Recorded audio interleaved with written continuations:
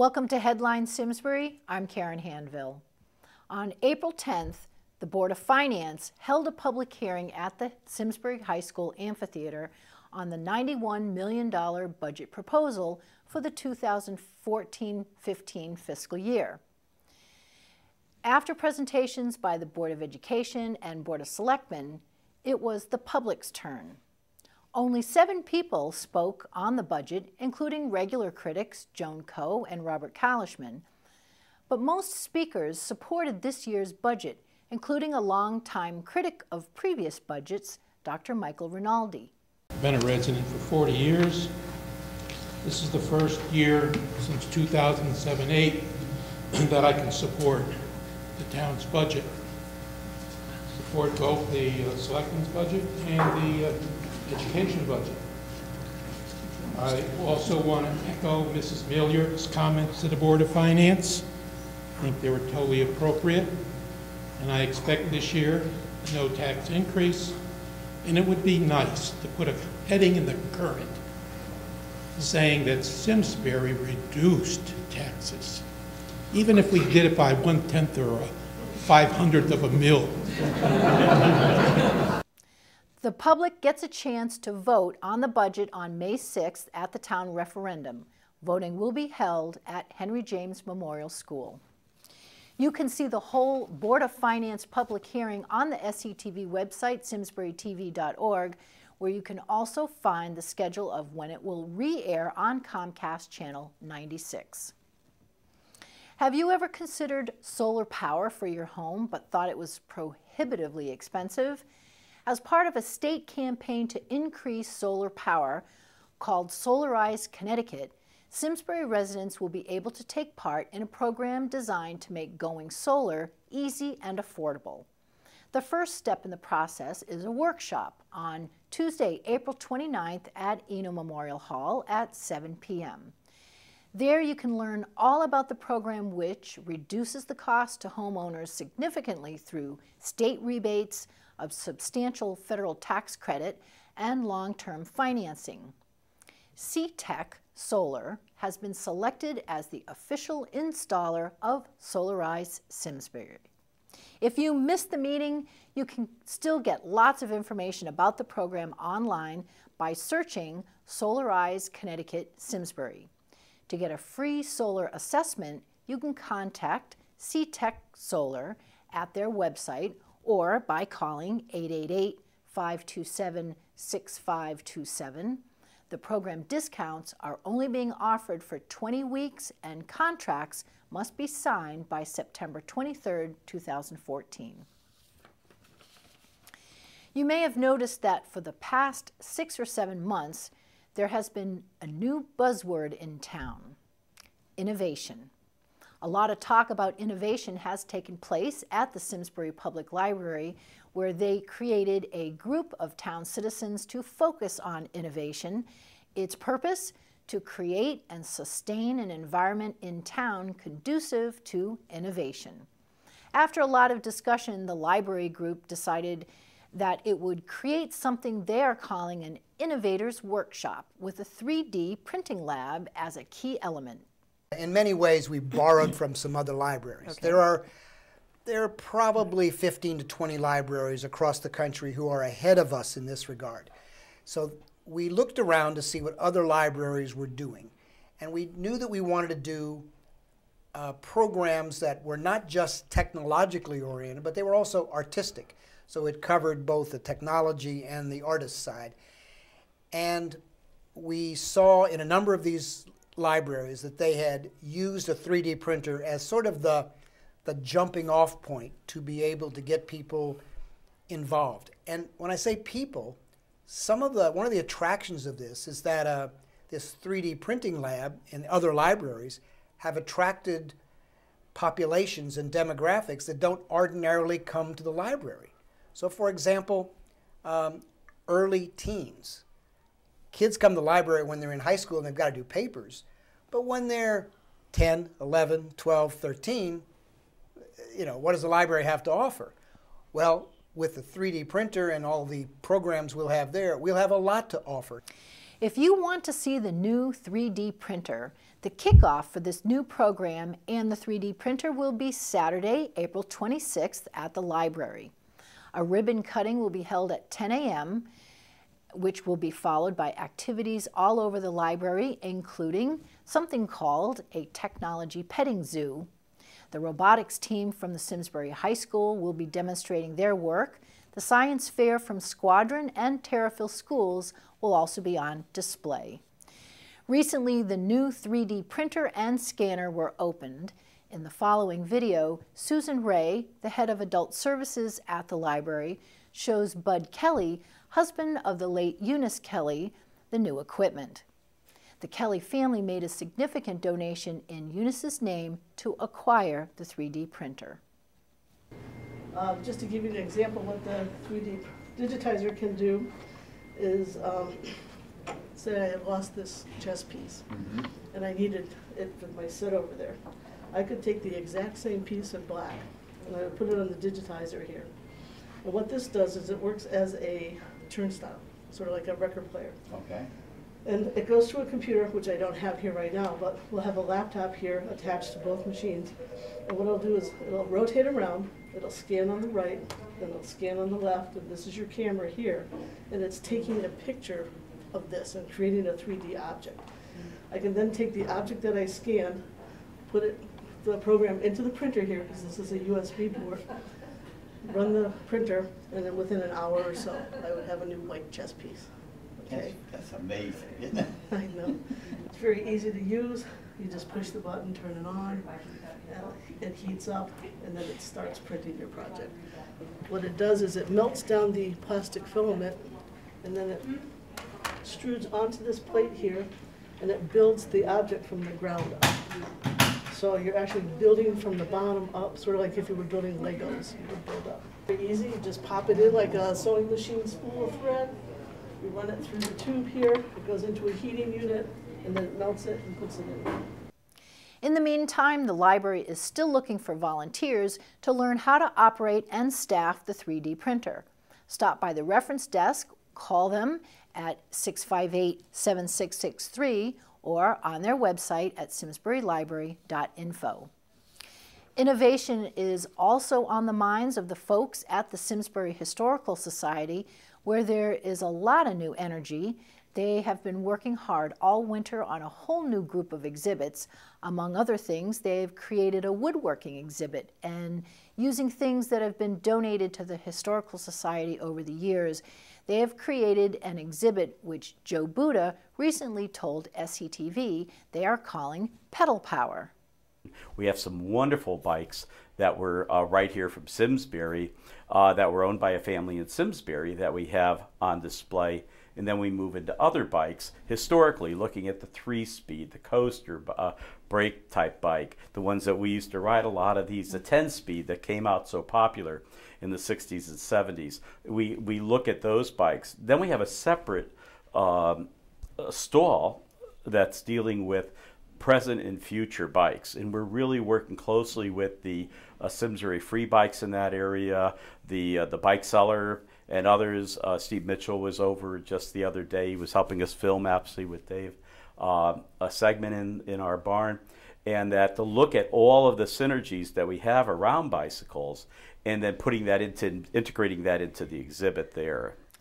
The Simsbury Historical Society has a grand opening planned for its new exhibits the weekend of May 17th and 18th. Saturday features an event from 10 to 4 called The Fabric of Time, which will include an exhibition of wheels, looms, and textiles from the Society's collection. But the star of the day is Hartford's own Ed Janeda Miller, an extraordinary fiber artist, quilter, teacher, curator, and lecturer, and one of the most creative and colorful improvisational quilt makers in the U.S. Ed Janeda Miller is scheduled to speak at 11 a.m. Seating is limited to 50 people, so reserve your seat by calling 860-217-3686. The beauty of Simsbury has inspired the large community of artists who make this town their home. 14 of those artists are once again sharing their studios with the public the weekend of May 3rd and 4th during their 5th annual Open Studios event. To give you a taste of what to expect, SCTV volunteer Althea Greany has put together a review of some of what you will see when you visit their studios.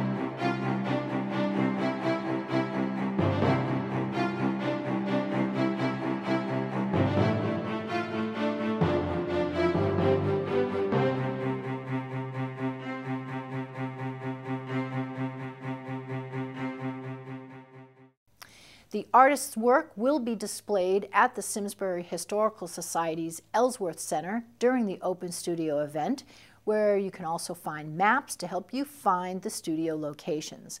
They will be open from 10 to 4 both days. One of the artists participating in the Open Studios event is Catherine Elliott, who has made a special donation to support Simsbury Celebrates, the town-wide post-Thanksgiving holiday festival. Linda Johnson has more details. Hello, my name is Linda Johnson, and I'm here to tell you that the Simsbury Celebrates Volunteer Planning Committee will host 2 fundraisers this spring.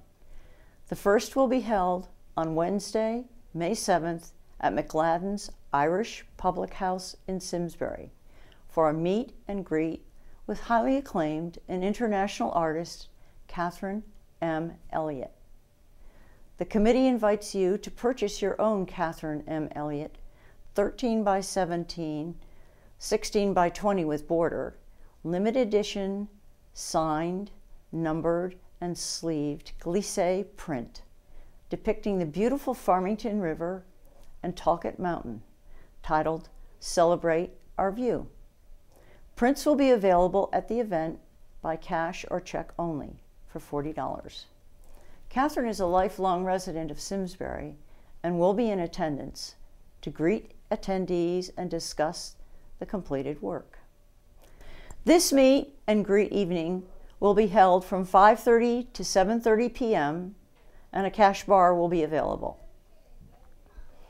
This painting was created especially for Simsbury Celebrates and is printed on pigmented inks on archival paper by local framer Rich Wagner of Imagine It Framed. Miss Elliott and the committee worked together to select a scene. Everyone agreed the main goal was to create a painting that represents Simsbury. Miss Elliott was immediately open to the challenge and very happy to support Simsbury Celebrates. Recently, Miss Elliott worked with actress Meryl Streep and the Connecticut Farmland Trust to create a painting for their fundraiser. Prints may be reserved prior to the May 7th event using a credit card by calling 860-658-3836. All prepaid signed and numbered prints will be available for pickup at the May 7th event. Details about the May 7th limited edition print sale are available at simsburycelebrates.com, on the Simsbury Celebrates Facebook page, and on the artist's website, katherinemelliott.com. The Second Chance shop of Simsbury is loaded with spring and summer gently used clothing for the entire family, and they're having their 50% off sale. Everything in the store is 50% off on May 9th and 10th. In-season donations are also being accepted. The Second Chance shop is located at 12 Station Street and is open Monday through Saturday from 9:30 a.m. to 3:30 p.m. The Friends of the Simsbury Library's annual author lunch is coming up on May 7th. It features best-selling author Andre Dubus III, who returns this year to the Hot Meadow Country Club to talk about his new book, Dirty Love, which contains 4 linked short stories about love and betrayal. The New York Times book review called Staggeringly Good. The luncheon costs $28. The library friends ask that you RSVP to the library before April 30th. The Simsbury Historical Society has begun its spring concert series, the Althea Duo, which features 2 musicians playing South American and classical music on the viola, charango, and guitar, will perform at the Meeting House on Saturday, May 10th at 7 p.m. The event is free, but donations are suggested. The Talcott Mountain Music Festival tickets are on sale for all Hartford Symphony summer concerts. The season kicks off June 27th with Mozart, followed by the annual Celebrate America concert, complete with fireworks on Thursday, July 3rd, Broadway Rocks on Friday, July 11th, the Music of the Who on Friday, July 18th, and finally, a musical tribute to Ella Fitzgerald and Louis Armstrong on Friday, July 25th. All concerts begin at 7:30 p.m. Grass passes and table seats can be ordered by calling the Hartford Symphony Orchestra box office at 860-244-2999. May is National Bike Month, and Patty Jacobus is here with more information. May is National Bike Month, and Simsbury, Connecticut's first bike-friendly community, will be celebrating with rides, special events for bike commuters, families, and bike advocates. Join us beginning on May 1st for the Selectmen's Ride. Everyone is welcome to join Mary Glassman and the Board of Selectmen at Town Hall at 5 p.m. for a leisurely 5-mile ride through Simsbury. Simsbury Free Bike begins its 4th season, and all the bikes are out. Our town bike share has grown into a regional bike share program that now offers bikes in 6 towns. To see another part of the trail, borrow a bike in Farmington, Granby, Avon, or Canton. A trail ride can be a great family adventure, either north or south of Simsbury. During Bike Week, May 12th through the 16th, many Simsbury elementary schools will be walking and riding bikes to school. We encourage you to walk with your children and enjoy the event as a family. Looking for a great family bike ride? The Farmington Valley Trails Council will host a 30-mile family bike ride on May 17th. After your ride, stop by the Redstone Pub for a guest bartender event that will support Simsbury Free Bike. Simsbury's first adventure race is scheduled for Sunday, May 18th. The Tri-Simsbury River to Ridge Run Bike Paddle Triathlon will take athletes through some of the most beautiful areas of Simsbury. The course utilizes the Farmington River, Simsbury's roads and bike trail, and Penwood State Park. To register for the event, visit trysimsbury.com or visit us on Facebook at Try Simsbury. This is also an ideal spectator event that will end at the Meadows Performing Arts Center with music, prizes, and food. We'll be greeting bike commuters at 6:30 a.m. on Iron Horse Boulevard on Friday, May 16th for Bike to Work Day. If you're not into getting up quite that early for a bike ride, join us at the Redstone Pub that evening at 5 p.m. to celebrate Bike Month. All Bike Month events are listed on our advocacy Facebook page at Simsbury Free Bike. Thanks to all of our Simsbury businesses that keep our bikes rolling, support our many biking events, and understand the value of becoming a bike-friendly community. In the meantime, Simsbury High School has jumped on the bicycle bandwagon. At the beginning of April, the Connecticut Cycling Advancement Team came to the high school cafeteria to introduce students to the sport of cycling. Invited by the new Simsbury High School Cycling Club, the advancement team brought 2 stationary bikes so students could challenge their friends to simulated computer races. By the end of lunch, the new high school bike club had grown from 4 to 15 members. It's once again time for spring cleaning, but make sure when you go to clean out your garage, you don't throw out any hazardous waste items into the garbage. Instead, wait for the hazardous waste collection date on Saturday, June 14th at the Simsbury Public Works facility at 66 Town Forest Road, just off Stratton Brook. That's the time to get rid of your fluorescent and compact light bulbs, batteries, anything containing mercury, lawn care chemicals, household cleaners, aerosol cans, ammonia, and chemicals from your garage or workshop. For more detailed information on what hazardous waste will be accepted, you can go to the Simsbury Public Works site on the town's website, or you can call Public Works at 658-3222. Simsbury offers a rabies vaccination clinic every year, and May 3rd is the date this season from 10 a.m. to noon. You can bring your cat or dog on a leash or crated to the Weetog Fire Station for their vaccination. Cost is $20 cash per animal.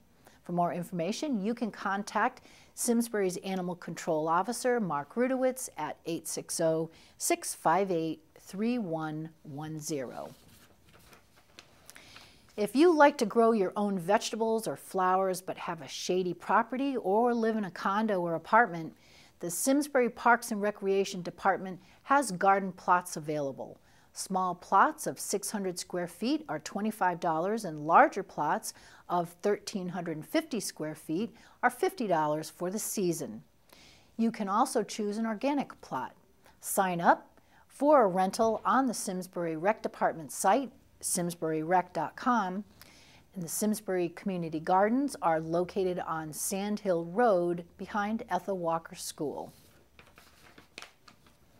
A Mother's Day plant sale to benefit the Multiple Sclerosis Society will be held Saturday, May 10th at the Ryan Family Farm, located at 64 Terry's Plain Road.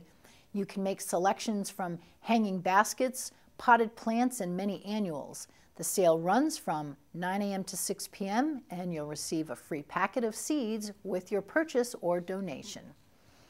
Also on May 10th from 9 a.m. to 1 p.m., the Gardeners of Simsbury is holding its plant sale of perennials and annuals, including members' donations from their own gardens at the Boy Scout Hall on Hot Meadow Street. This is their sole fundraiser.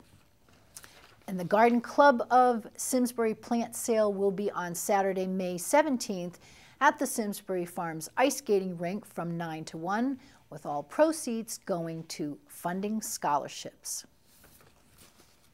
That's it for headlines today. The SETV staff and board of directors would like to thank all of you who have given us financial support to help us keep our town residents informed. Remember, SETV is your station, and if you would like to volunteer or produce programming, sign up for free training by visiting us in the lower level of Eno Memorial Hall, calling us at 860-658-1720, or emailing us at simtv@yahoo.com. Join our team of volunteers. We would love to have you. There's lots of opportunities to help. And did you know that Simsbury Community Television actually has 3 channels? On AT&T U-verse, they're all available on Channel 99. On Comcast, Channel 95 is the educational channel, 96 is the government channel, And don't forget about this channel, Comcast Channel 5, tucked way down in the channel lineup with all the other non-HD channels. Channel 5 is the public channel where you will find vibrant programming by and about town residents and town activities. That is where you will find an interview with Simsbury resident and NBC Connecticut weatherman Bob Maxon. He stopped by SCTV recently to record an interview with Dominique Avery for a show called Can We Talk, which will air in May. He also recorded a station promo. Thank you, Bob. Thank you for joining us. I'm Karen Handville. You're watching SCTV, your town, your schools, and your government.